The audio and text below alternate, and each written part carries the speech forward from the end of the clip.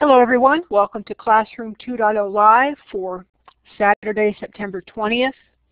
Today's topics, the Global Read Aloud 2014. I'm one of the show hosts, Lori Moffett, along with Peggy George and Tammy Moore. Thank you to Tammy for doing closed captioning for us. Our special guest is Pernille Ripp, and we have someone to introduce Pernille to us. Paula Noggle will do the introduction, and then we'll go backwards to the newbie question slide. Good morning, everyone. This is Paula Noggle, or I should say good day wherever you're located. Let me get started with Pernille's introduction. I first met Pernille online back in 2010. One of our first connections came about because of one of her students. Connor had come up with the idea to sponsor a Christmas Glogster challenge, and I read about it on her blog titled Blogging Through the Fourth Dimension. I had 9 students who entered Connor's challenge, and I was thrilled when I saw a tweet saying one of my students, Helen, had won the challenge. Like thousands of other educators, I became an avid follower of Pernille on Twitter and have been a faithful reader of her blog. I had the honor of meeting Pernille face-to-face last year at the BAMI Awards in Washington, D.C., where she was a finalist for the elementary school teachers category. I was amazed that this person, who seems so outspoken through her blog, is really a rather shy and very humble person in real life. I thoroughly enjoyed every minute I got to spend with her and her wonderful husband that weekend. By the way, Pernille is a BAMI Award finalist again this year. I wish her luck next weekend when the winners will be announced. Pernille lives in Madison, Wisconsin, and has taught 4th, 5th, and 7th grade, and is known to say things like, I have no awards or accolades, except for the light bulbs that go off in my students' head every day. She likes to describe herself as a proud techie geek and mass consumer of incredible books. Speaking of books, her first book, The Passionate Learner, giving our classrooms back to our students starting today, was recently published by the Powerful Learning Press. And her second book, Empowered Schools, Empowered Students, Creating Connected and Invested Learners, is out now from Corwin Press. Even though she is a wife, mother of 4, and an incredible teacher, she finds time to be a co-founder and an organizer of Ed Camp Madwin, which is Madison, Wisconsin, and a host of the phenomenally successful Global Read Aloud Project, which she is here to share with us today. It is an honor for me to be able to introduce to all of you, my friend, the fabulous Pernille Ripp.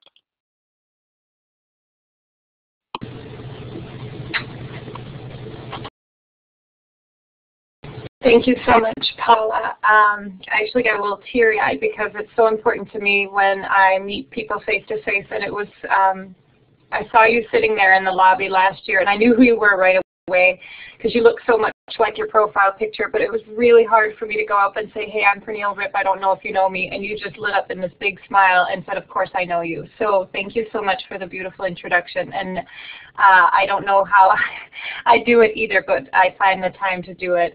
But you know, we always say balance is like a unicorn, it's somewhere in Africa, but we do try to keep it balanced here at my house. So the newbie question is, why is reading aloud to students important? I would love for either you to take the mic or to add your comments in the chat box. So I'm going to stop talking and just kind of let other people chime in on why is reading aloud to students important.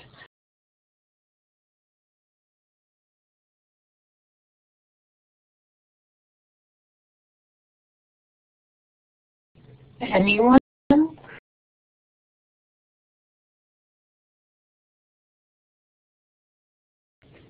I love those reasons down in the chat. You're absolutely right. And there's so much research out there that supports a read aloud, and even in the older grades with students, even in high school, reading aloud to students.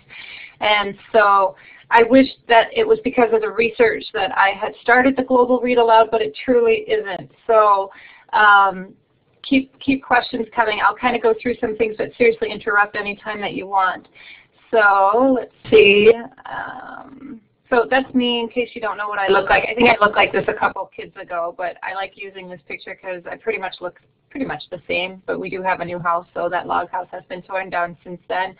But the Global Read Aloud really started with a dream, or more importantly, it actually started with Neil Gaiman. I am a huge, huge fan of NPR, and my husband and I were driving in the car one day, and we were listening to NPR, and they were talking about the One Book, One World project that was happening with the shared reading of Neil Gaiman's American Gods. And because I'm such a huge fan, I kind of turned it up and tuned in. And if you don't know what the One Book, One World project was, it was in 2010, and it was just kind of this huge global book club where they were using Twitter and they were using a hashtag to share their experiences with the book. And I just thought that was the coolest thing ever. I had just gotten on Twitter myself. I just started blogging. That all kind of started in June of 2010. And I turned to my husband and I said, wouldn't it be cool if you could do that with kids? And he goes, yeah, you should. And I was like, oh, okay. And so I kind of mulled about it. My blog, I think this was like the second month of my blog being alive. And I thought about it a little bit, and then I sent out a tweet.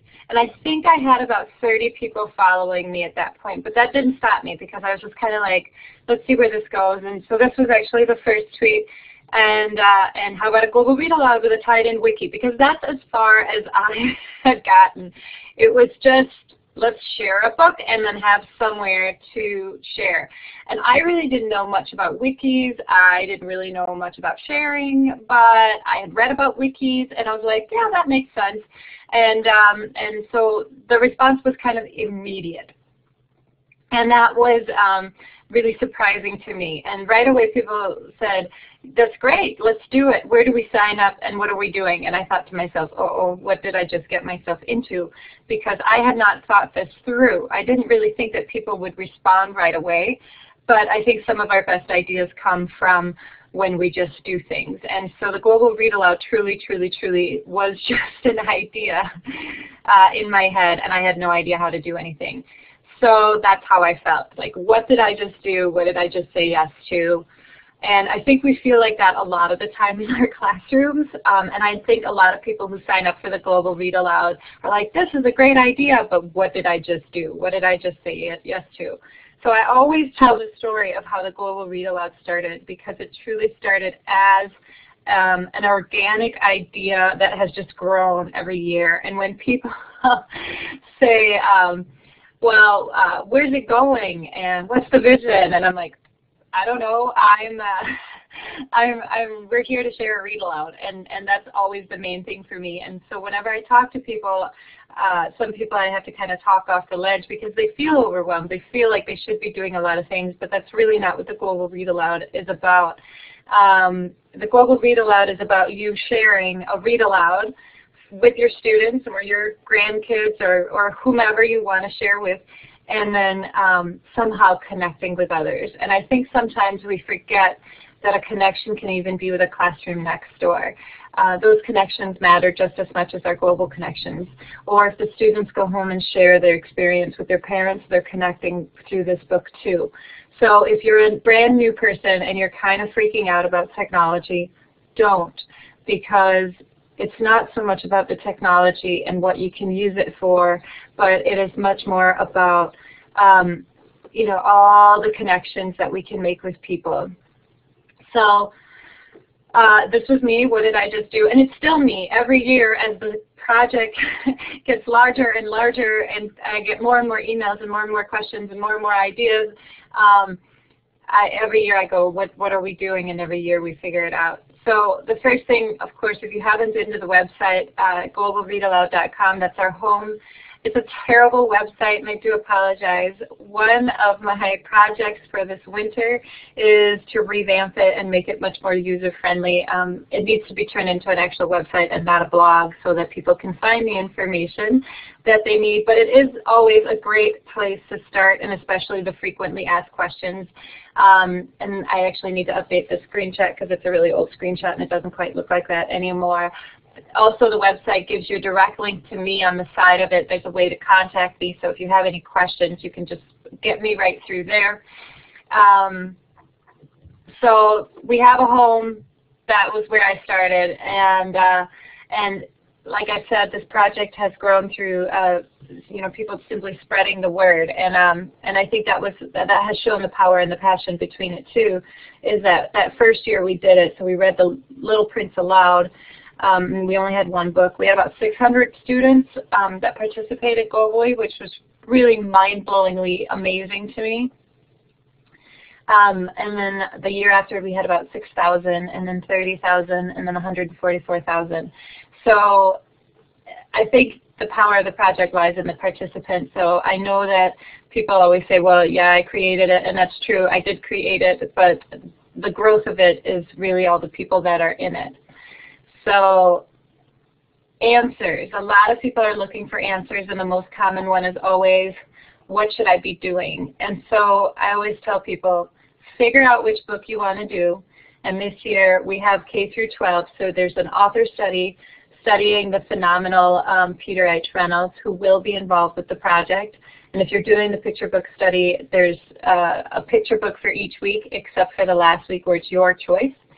And you use those as a way to connect with others. And I know that there's a lot of K and first graders doing that, but there's also a lot of older classes doing it because, again, the power of picture books cannot be denied, even for our older students. And Peter has been incredibly supportive of the project and is really excited. And he even said, if people want to order the books, he has a bookstore in Massachusetts called the Blue Bunny Books. And if people order them and let them know that they're in for the Global Read Aloud, there might be something special in there, which is so cool. And I actually want to order books through there. So he's really excited about it. Then we have The Miraculous Journey of Edward Tulane, a phenomenal book by Kate DiCamillo. She's aware of the project, but being National Book Ambassador, she's just simply too busy. And again, that book spans across a lot of grade levels as well, but it's centered more around second, third, fourth. Then we have the brand new book by Jenny Holm, The 14th Goldfish, which I have absolutely loved. I was lucky enough to get an advance copy because Colby Sharp from the Nerdy Book Club said, Pernille, have you read it? You should look at it for the Global Read Aloud, and I did. Jenny will be a part of the project. She just did a huge book giveaway for us on the book birthday, where she gave 15 hardcover copies and 5 audiobooks away from the book, and she's really excited about it. And I love the science connection with the 14 goldfish and the whole essential question of do we want to live forever, and what would eternal youth look like.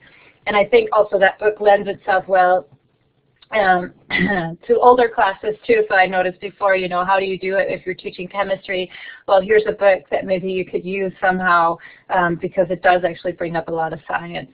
The next book that we're doing this year is One for the Murphys by Linda Mullally Hunt, which if you've not read this book, it is such a powerful book about family and about finding love and figuring out where you fit in and navigating your life. And Linda is also going to be a part of the project. She just released a blog post talking about all the amazing things she's doing as part of the project. And when I read her blog post, I was at Target sitting in the parking lot, and I actually started crying because she has really just embraced the project and has made it her own and is just doing so much for all of the people that are sharing her book. The final book then is The Fault in Our Stars, which also was a runner-up last year. John Green, man, I can't nail him down. I don't think anybody can. That book is just too big, and with the movie success and everything. So it'd be cool. I don't even know if he knows about the project, but so that is for more of a high school-oriented audience, obviously. And I think the big theme for all of the books this year is just acceptance and love and figuring out where we fit in the world, and I think that that's so important.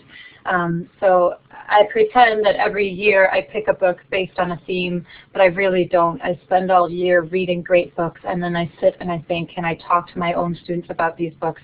And would a child somewhere other than Oregon, Wisconsin, where I teach, would another child be able to relate to this book, or would it be completely foreign to them? So So the answers, when people say, okay, what do? I say, pick your book. So that was kind of the books, and then I say it's a great idea to get on Edmodo. Some people are on Schoology, I think that's how you pronounce it, which is great as well. But Edmodo for me has always been the gathering place for the Global Read Aloud, because if you can do Facebook, you can do Edmodo. And I think that helps people get into Edmodo. There's groups set up for each project or for each segment of the project, and it's a great place for teachers to share. Now some people choose then to connect through Edmodo through their students putting them on there, and others don't, and that's completely fine. Edmodo works really, really well right now for finding connections with other teachers, classrooms, setting up minor groups, but also sharing ideas. And I've loved the conversation, particularly in the last week, where people have started talking about how are you going to kick it off, and here are ideas.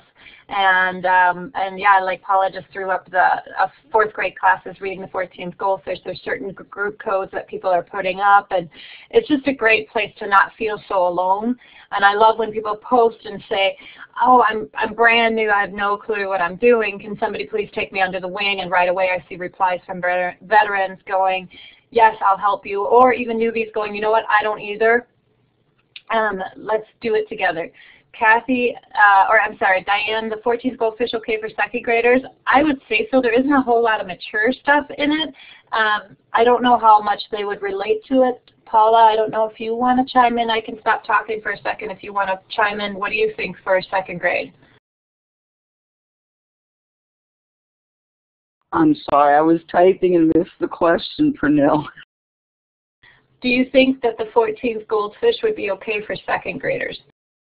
The readability would be a little high, but since it's a Read Aloud project, I think they would love it. The story is absolutely wonderful, and I also love the tie-in to science and from a girl's perspective and famous scientists and all of that. Just absolutely loved it. Thank you, Paula. Yeah, and I think I always tell people it's probably a good idea to read the books, and I love discovering books along with my students when I'm reading them aloud, but for this, because I purposely pick books that sometimes have a heavier theme, such as One for the Murphys or Fault in Our Stars, I really recommend reading it before you do it as a read aloud, so that you don't all of a sudden find yourself in an uncomfortable position if the subject matter is too heavy for your students. Like in One for the Murphys, there's abuse, or there was abuse, and so she's detailing that, and it does propel the story forward, and it's going to open up some really deep conversations. But you know, I wouldn't read One for the Murphy with a fourth grade class, for example. My fifth graders last year would have been able to handle it, but it's kind of like that, finding that perfect book that will fit your purpose too. So looking for connections, this is, you know, a screenshot of someone looking for connections in Edmodo, obviously, and so this is pretty much what people do. This is my first year participating. Here's where I am. Here's how I'd like to connect. And as you can see here, Edmodo and Skype. And when people, newbies in particular, start talking about, well, what's the best way, if I just want to connect in one way, what's the best way I can do it, I always say Skype.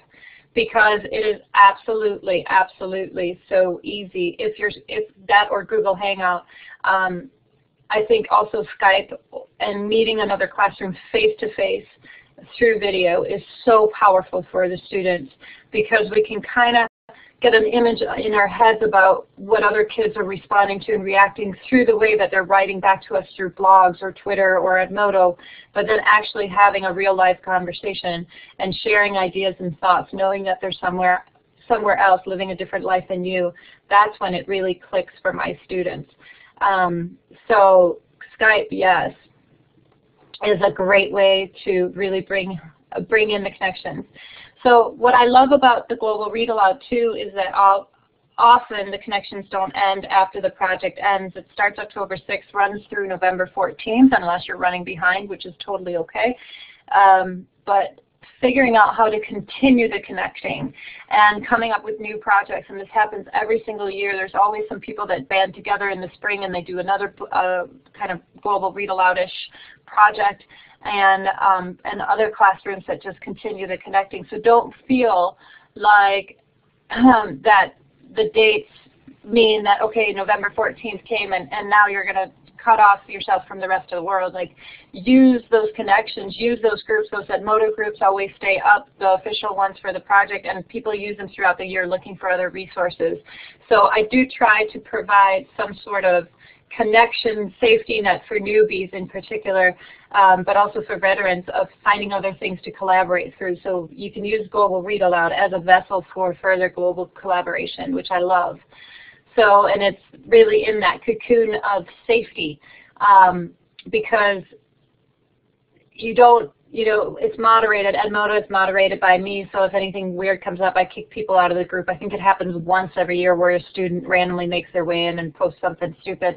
But I think also it's a way, since you've had this initial connection through an actual project, you know that it's a real class that you're connecting with.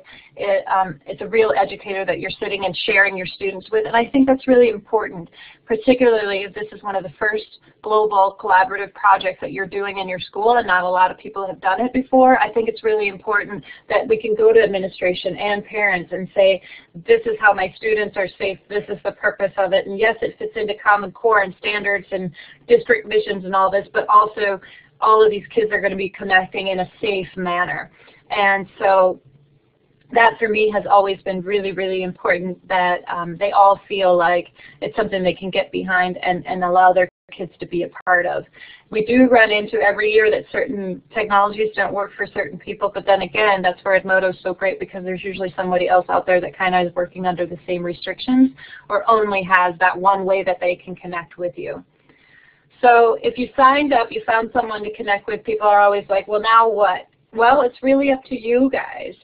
And I love that that's what it is, because in the beginning, the first year, I thought, should I create a lesson plan? Should I give people more ideas? And then I realized that that's not the spirit of the project, because we all do read alouds differently, and we're all looking for different ways to fit it into our curriculum. So I always use the read aloud as my mentor text. And that's important for me, because if I don't do that, then I can't do it with my 7th graders. And so share ideas, yes, but there will never be an official, this is how you're supposed to use this. It's truly, truly about making it your own and making it work for you in the classroom. So obviously the kickoff is October 6th, and honestly I kick it off in probably the lamest way possible. I simply start reading aloud. Dalila, I can't read your name. Dalila? I hope I didn't mispronounce it. Yes, I hope so. We have to nail something down as far as Peter Reynolds for like a Google type hangout or something like that where people can dial in, like we did last year with Sharon Draper, where it was recorded and people could also watch live and submit questions through Twitter. That's what I'm hoping to do with Peter. I just need to nail it down. We'll see. But yeah, something. So do not feel like you need to have all the answers, and do bring in the strangers. And then by that I mean post your questions. Post your questions in Edmodo. If you're on Twitter and you feel comfortable with that, post it there. Post it on Facebook. We have a Facebook group too for those of you who want to connect through there. Ask questions. There's no such thing as a stupid question when it comes to this. I do try to make it as user-friendly as possible, but everybody's at various levels and stages, and so if I don't get to your question, for example, on Edmodo, I've noticed that a lot of the veterans do, and that's why it's so amazing. So different ideas, Edmodo is a great place to get ideas. Twitter is a great place to get ideas. Also, if you look under press on the globalreadaloud.com or frequently asked questions, there's links to blog posts of what people have done in their classroom. But truly, your idea has worth. So whatever you're thinking you're going to do, please do it, because that's what makes this project so amazing, is that everybody takes it and fits it into their own box and shapes it the way they want to. So like last year, my class decided, after we read Out of My Mind by Sharon Draper, they said, well, we really want to do a school-wide PSA campaign to stop the R word. And so they did. And it wasn't like that was a global read aloud thing. That was just my students saying, this is how we want to bring this into, this is our service project that we're going to do. And so every year I plan certain things, but every year too I want to see, okay, what is this inspiring the kids to do? And I think that that's important. And there's so many crazy ideas out there. And this is like how TACK got involved, T-A-C-K-K, got involved last year because people were using them. And so they contacted me and said, hey, we found out about your project. Can we help out in any way? And I kind of had to tell them, you know, we don't have official things that we do. I don't say, here's the official tool of the Global Read Aloud. But I said, sure, if you want to make templates for people. And if you don't know what TACK is, it's like a website creator for kids. And it's phenomenal, and it's super easy. And they've gotten gung-ho on board. And there's all these templates now already that you can use where students can showcase their thoughts. And so, you know, partnerships like that do arise. We partner with Skype, obviously, too. I'm a master teacher for Skype, but that's not because Skype is the official tool, but that's because Skype is what I use, and they have been phenomenal as far as just trying to make it work for people using Skype and bringing authors in and brainstorming how we best can do that. I think thing links, I think there are thing links out there. There's so much stuff out there, I have a hard time keeping up. I'm working on a big collaborative document where people are simply sharing ideas, and I will throw that up somewhere. So this year, the number as of this morning at 7 a.m. is 269,443 students signed up, about 4,700 facilitators in more than 50 different countries. So when people talk about, is this truly global? Yes, it absolutely is. We have all 50 states. I think the only continent we don't have is Antarctica. And every day when, I don't look every day, I shouldn't say that, every couple of days when I go in and look at our connection sheet and see that number growing, I simply cannot believe that this many people are doing the Global Read Aloud. So don't feel like you must be the only one with that crazy question, or don't feel like you're the only one looking for a connection.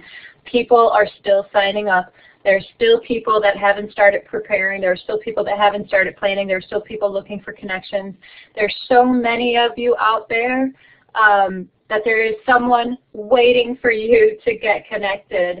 I have not connected with anyone yet because I've been too busy, and I will be talking to my students next week about which books they want to do, because they're going to choose. I think I have 5 different sections of 7th graders, and I'm truly hoping that they'll pick different things. Not that I don't like reading the same book aloud, but it might get a little confusing.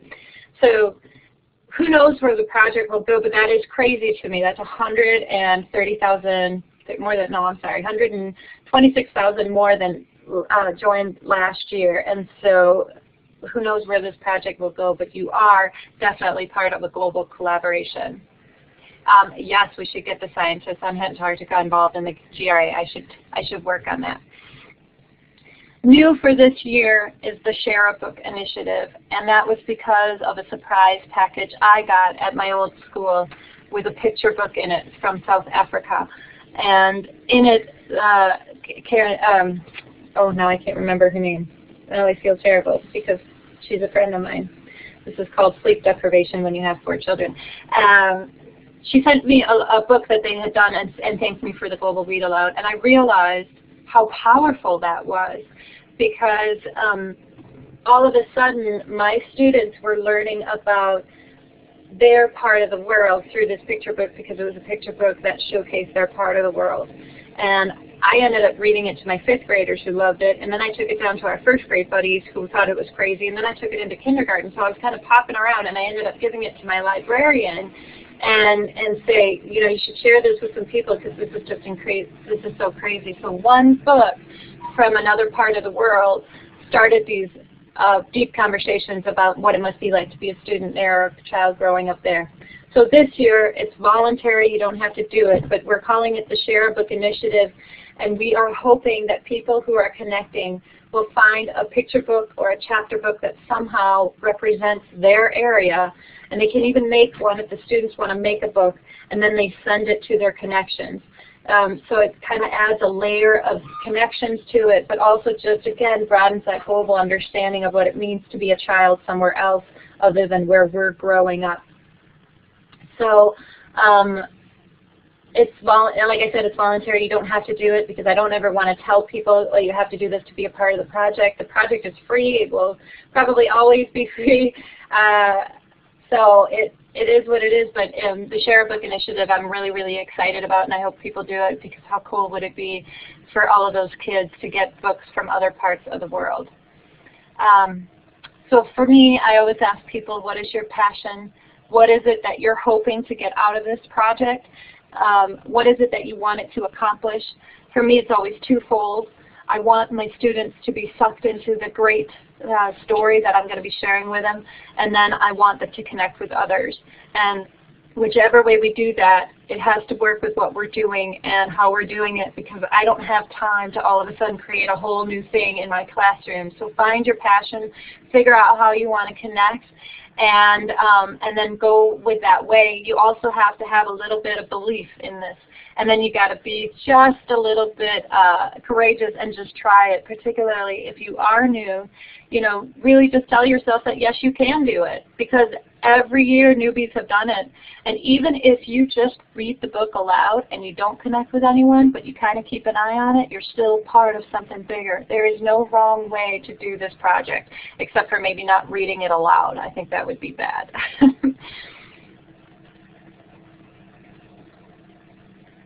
Because you're not alone, and you're not alone with all of the thoughts or doubts you have, or even all the crazy, amazing ideas you have for this type of project. And even if you're thinking right now, well, I'm not in a classroom yet, or this won't work for my classroom, steal the idea of using a Read Aloud to connect with others. Maybe October 6th doesn't work out for you, so maybe you want to look for someone to do something in December. Or maybe you need to work under a certain book because that's what your district has mandated. So there are so many people out there just waiting to connect, and I think that that's what grows the Global Read Aloud every year, that this is exactly what people were waiting for. And so it truly is just that you're not alone in this world. There's so many teachers out there looking to connect their students, whether it's through a Read Aloud or whether it's through some other type of collaborative project. What we need to do for our students is be the facilitator of that connection. So we have to push ourselves out of our comfort zone and put our toes in and say, okay, you know what, I believe that we can make a difference by connecting with others. We can bring the world in and show my kids that their voice matters and that they have an authentic audience. But to do all that, we have to be the ones to take the first step. So build your community in whichever way you can, whether you feel comfortable building it on Facebook or through Twitter or through, you know, obviously the Classroom Live community is huge. So build your community and ask people, hey, I'm thinking about doing this crazy idea. Does anyone want to do it? That's how Dot Day started, and there was 1.5 million kids doing it, you know, on Monday or this week. So dream a little. Don't let your fears stop you. If I had thought about where the Global Read Aloud would end up, I would never have done it. I am so thankful that I was completely blind to what this project would pan out to be. I had an idea, I went for it, and that was really all that I wanted to do. You have to let go of your own fears, because our fears stand in the way of what our students can achieve and what our students can dream, and also what we can achieve. We forget that we are students ourselves and that these connections enrich our lives too, not just the lives of our students. So if you get a chance, take it, and if it changes your life, you got to let it. And I think that's so important when we talk about what we can do as educators. Catherine Applegate is the reason authors are involved in the project. The first 2 years, no author was involved. And she was the one that found the project, and she contacted me and said, I see you picked the one and only Ivan. This is pre-Newberry. This is right when Ivan came out. And she said, do you mind if I'm part of it? And I went, oh my gosh, are you kidding me? Of course you can be.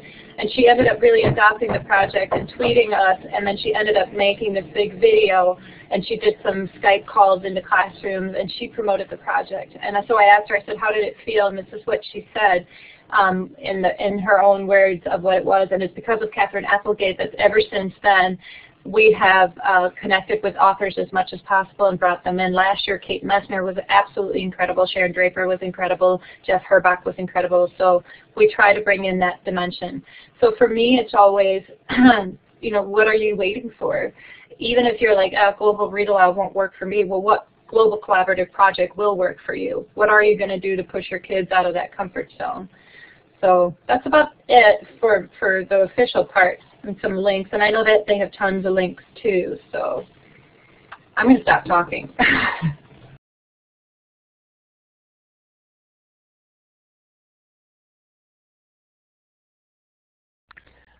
Would help if I get on the mic, thank you.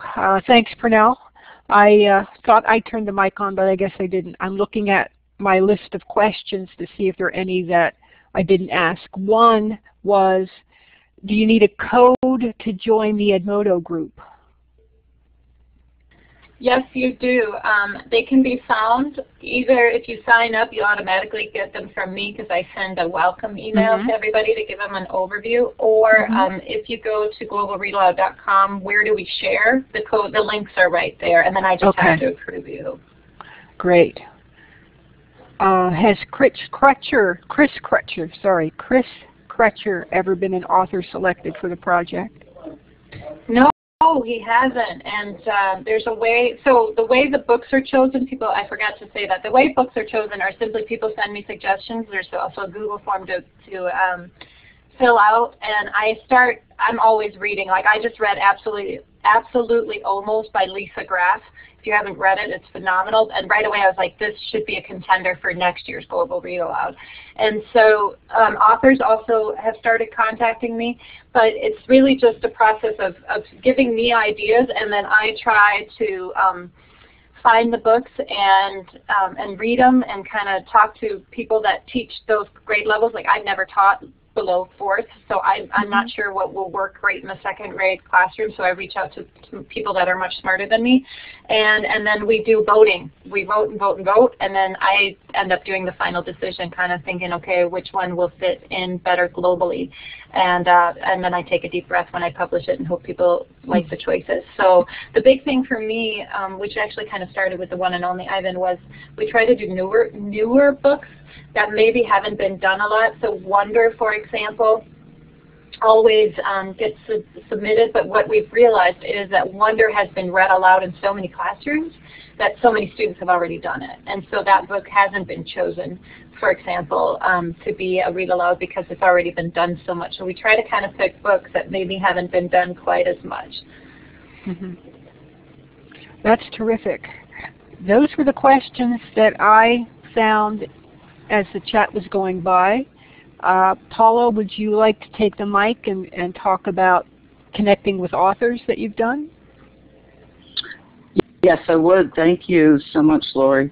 I am a huge proponent of being a connected educator, and one of the reasons for that is because of my connectedness, I find all sorts of wonderful projects and collaborations that I can do online with my students that I can bring into my classroom. So what I did for last week's Dot Day is usually celebrated on September 15th, but I love the way they put it on their website now. They say September 15th-ish.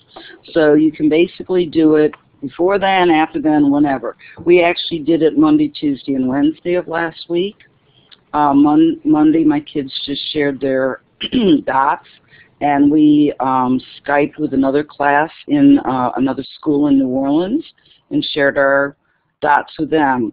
On Tuesday, they just did some activities in the classroom, and we had already read the Dot book by Peter Reynolds. But then on Wednesday was our big celebration day, and what I did was I invited a pre-K class in my school to come up to our classroom. My 4th graders actually went down and took, they were paired up with a pre-K student, and we brought them upstairs hand in hand to our classroom where we set up all sorts of activities for them to do, such as making their name with bingo stampers, sorting the Dot candies by color, playing Twister to the best of their ability, And then one of the activities that we did with my morning class was that we were able to Skype with an author.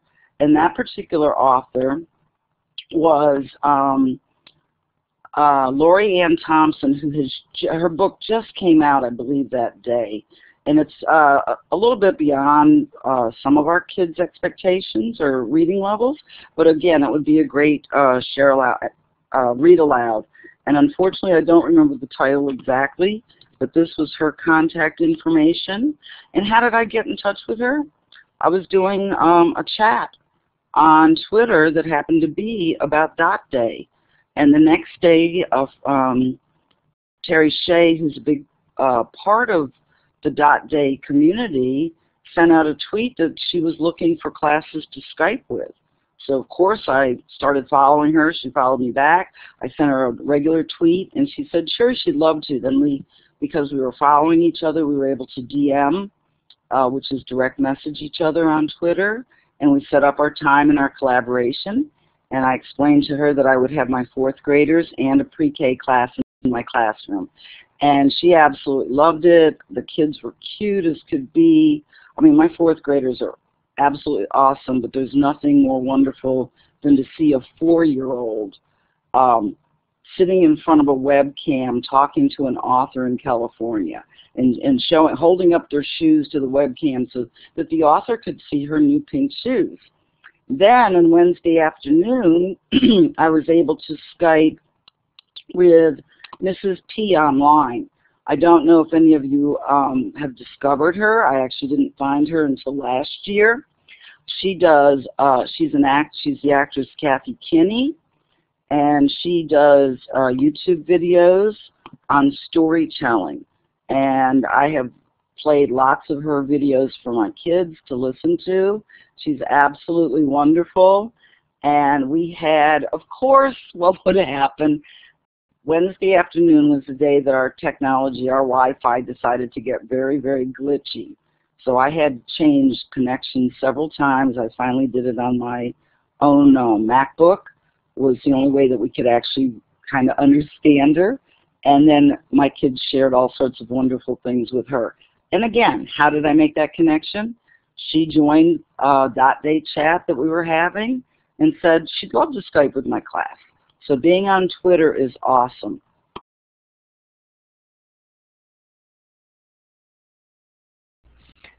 Thanks so much, Paula, for sharing that. If you're looking for authors to Skype with, if you Google Kate Messner, authors who Skype, you'll get a whole Google Doc of authors that will Skype with you, and a lot of them will do it for free. Or like someone like Kirby Larson, who's such a phenomenal writer, she does like a limited amount of Skypes, but if you get in quick enough, you could be one of them. And so don't be afraid to I've even had kids just talk to authors like Anne Urso, who wrote The Real Boy.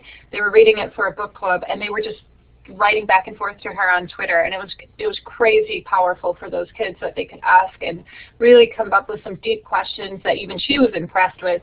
And so I think, like Paula said, one of the reasons why she's a connected educator is because it connects her kids. And I think that that's so important, because that's why I'm a connected educator, because it allows my students to be connected. That's great. Does anyone else want to share?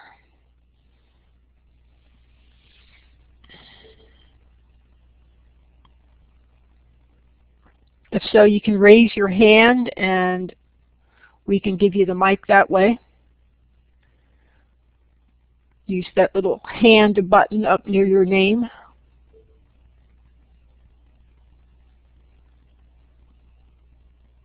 Or you can type in the chat. We've seen some in the chat already today.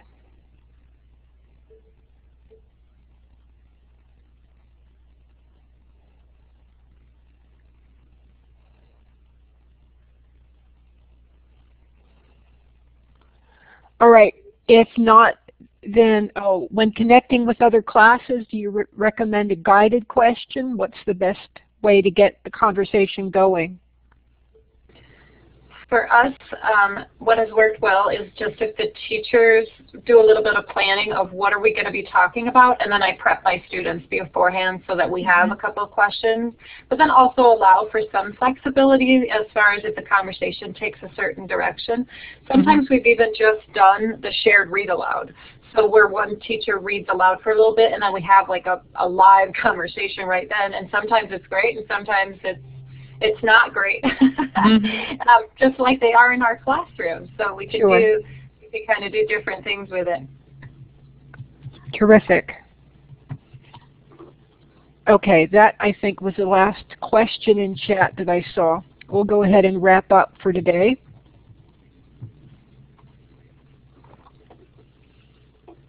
These are the upcoming shows for Classroom 2.0 Live. September 27th is Kathy Cassidy. She's our featured teacher for September. October 4th is an open mic digital storytelling with Wes Fryer. He's going to be the panel facilitator for that session. October 11th would be the October featured teacher, who hasn't been chosen yet. October 18th, Twitter chats, what, why, how, and when with Alice Keeler. October 25th, there isn't a show because of the DEN Streamathon virtual conference. November 8th, the featured teachers Jamie Reynolds, and November 15th, edwep.net for PD, Lisa Schmucky, and an educator panel. So lots of terrific shows coming up. The Learning Revolution Project is Steve Hargendon's newest endeavor. He's grouped together all of his education PD development resources all in one place, including the Host Your Own webinar.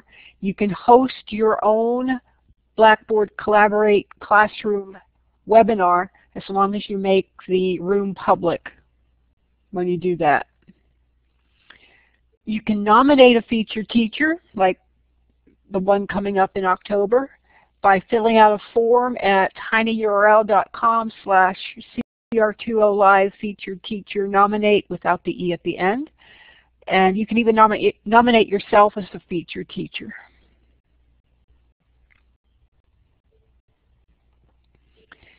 As you exit the session, your browser should open up the Classroom 2.0 Live survey. And if it doesn't, it'll be in the chat box or the chat log that's posted on the website. Or it's also in the Live Binder. When you complete the survey, at the end you'll find fields to request a professional development certificate. And please, if you do that, make sure that your request goes to a personal email address rather than a school email address, because a lot of schools will block this email from reaching you. And this has been updated. Now it actually prints out your name under the certificate of participation on that top line. The recordings are available at iTunes U, both a video collection and an audio collection, to listen to or watch with a mobile Apple device. The recordings are also available by RSS feed in a feed reader. You can get to the archives that way. So there are numerous ways to get to the archives. This particular page shows you the link to the full classroom recording, or this recording once it's published. There are other options as well to watch or listen to archives. Special thanks today to Pernille Ripp for being our guest, to Steve Hargendon, the founder of Classroom 2.0, Teacher 2.0, Future of Education, and the Learning Revolution, to Weebly.com for providing our website, and to everyone who participated in today's show. Thank you so much for coming. Paula, I see your hand is up. I just wanted to take a moment and say personally a huge thank you to Pernille for taking time out of her extremely busy schedule to join us here today, and I cannot wait to get started, as I'm sure everybody in this room and all of the thousands of other participants are looking so forward to the Global Read Aloud. Thank you so much, Pernille. Thank you for believing in the project, and thank you for inviting me today. I may have started it, but I'm not the reason it's great. All of the participants and all the kids are. And so I just can't wait to see all those connections being made this year and see how we're going to bring the world in and really connect the world. So thank you so much.